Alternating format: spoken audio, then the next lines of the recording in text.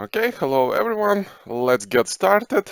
So in previous video, we have set up our Android Studio. We created our first project and using AVD Manager created an Android virtual device and tried to launch newly created application on it. Yeah, so confirming that everything works fine. So if you have missed a previous video, I would strongly suggest to watch it. So the link should appear on the top right corner, right? And today we'll discuss Android Studio project structure. Yeah, so what folders we have, what are the purpose of the files stored in them, and so on. By the way, the same material is also available as a blog post on my website, themobile.dev. So the link will be in description. So if you prefer reading instead of watching, so you are welcome. Let's have a look at the structure. Yeah, so the file tree is available on the left side of the screen. So you can see the project. So if you need more space to work on the file, to see the code, you can hide this tree by pressing this project tab. And you can see everything, all the screen is now dedicated to the code, right? So if you need it back, just press project tab once again. Okay, and let's have a look at the views of the file tree. Yeah, so they are multiple views available, and by default, when the project is generated, we use this Android view. If you click on drop down, you can see multiple views. So Android view is the default one, and what the view? So this Android view combines files by its purpose. So we have manifest files, code files under Java, resources, and Gradle scripts, right? So it might be convenient, but what you should keep in mind that the folder and file structure on your hard disk is completely different. Yeah, so the underlying structure on the file system is completely different. So what I would suggest to you is to switch from Android view to project view, at least for now. Yeah, because this project view, it shows how the files are actually stored on your file system. So that's the exact structure. So once you get used to it, which file is stored there, you can switch to any view you prefer, right? So let's have a quick overview what files we have. So the first is this .gradle folder. So actually it contains some temporary or intermediate files generated by Gradle. So these files are generated while Gradle is syncing, yeah, or building. So you don't need to take care about them. And for example, if you would like to transfer your project to a different device and you would like to archive it, you can skip .gradle folder. It's not needed. Yeah? So basically the same applies to .idea. So here some system information is stored by Android Studio itself. Yeah? So also you don't need to think about that. The most important folder for us is app folder, so that's the folder of the module. So by default, when we create an application, it contains only one module, .app, but in general it contains multiple, and each module will have its own folder. So let's look in more details what we have under this folder. So the first one is build. So the folder created and generated by Gradle when we do a build for our application. So all folders all files are generated automatically, and in particular we are interested in outputs folder.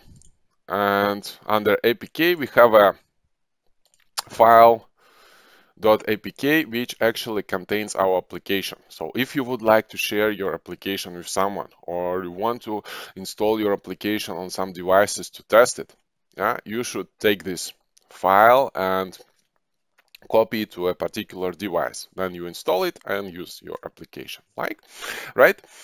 Okay, so that the build folder, once again, if you copy your project, you don't need to take this build folder. Libs folder, it contains some libraries which cannot be automatically fetched by Gradle.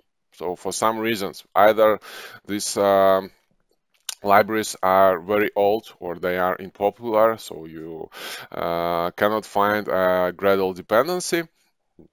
Or, for example, and that's the case quite often, these are C++ libraries. So then, if you need such library, you should move it to libs folder, right? src folder. It contains the source code or any code related to our application. So we have two test folders which contain files for automated tests.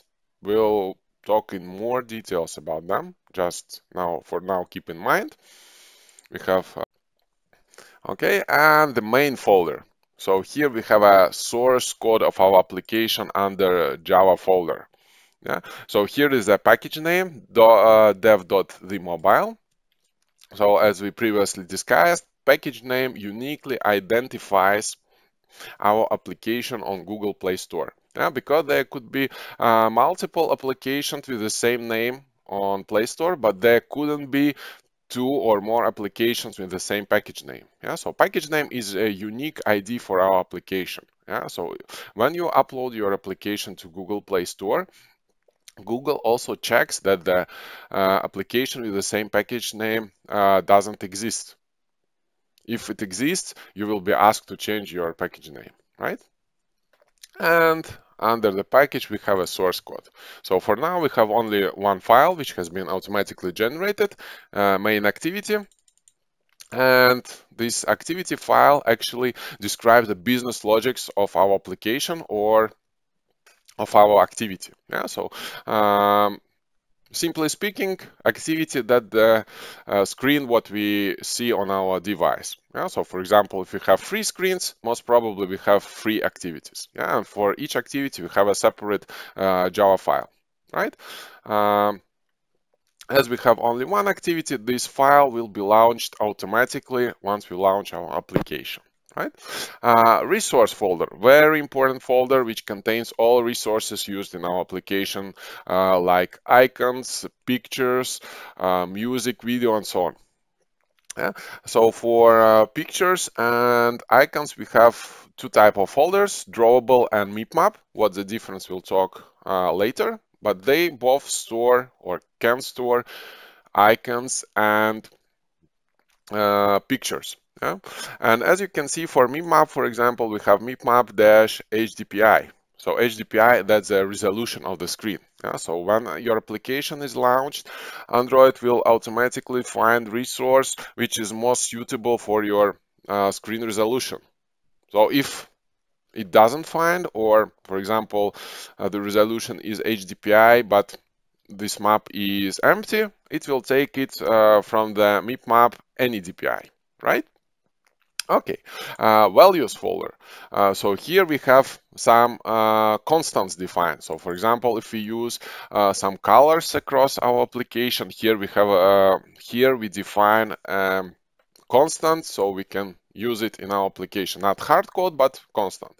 And the same applies for string resources, and by default we have one constant defined, app_name, and here we have our application name, right? And Android manifest XML. So the most important file, system file, which defines some basic info about our application. The name, which icon to use, what are the activities, which activity should be launched by default, and so on. So we'll talk about manifest file in the next video because it's very important for us. Okay, so that's app folder. Here we have a build.gradle. We have actually two such scripts.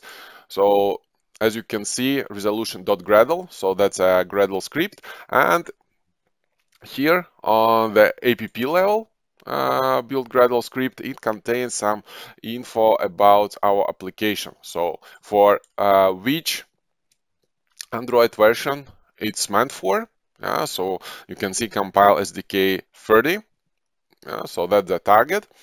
Mean SDK 26. So meaning that on Android API level less than 26, we will not be able to launch our application at all. So we talked about that in the previous video. Version code. So what the sequence number of our code. So that would be important for Google Play Store, and version name. So both these parameters are needed for Google Play Store. So here we have a description of how we compile our application, and dependency section, very important section. Here we describe which external libraries should be fetched by Gradle and we use in our project. So we will work with this section quite frequently. So implementation, meaning this library is used in our application code as such, and test implementation, Android test implementation, meaning that these libraries are used in automated tests I showed you. Test or Android test folders, right? Gradle folder contains some Gradle related files. We don't need to talk about them for now. Also, we have a build Gradle file on the project level. It contains some info, for example, from which repositories we should take our dependencies, or Gradle should take them. We'll talk about that. Gradle Properties. Also, the file project-wide Gradle Settings, as you can see on the first line. Project-wide Gradle Settings. So we'll also work with this file, not very frequently, but will. And local properties. So basically here we have this sdk.dir defining where we have this SDK available. And what I would like to say about that, so if you copy your project to some different device and would like to launch it there and do some coding, so if you also take these local properties file and will try to open the project on a different device, most probably you will get an error because on a different device this SDK dir will be in a different location. So what you will need to do, just to change the value of this variable to a new one which actually contains your SDK. Okay, and basically settings Gradle, some settings which we will talk about later. So that's a short overview. Thanks to all for watching. Still, if you have some questions, some doubts, comments, please place them under the video. Right? If you have not subscribed yet, that's the right time to do. So you don't miss any videos. Once again, this info is also available as a post on my website, themobile.dev. Have a look. That's all for today. Thanks to all for watching and see you next time. Bye bye.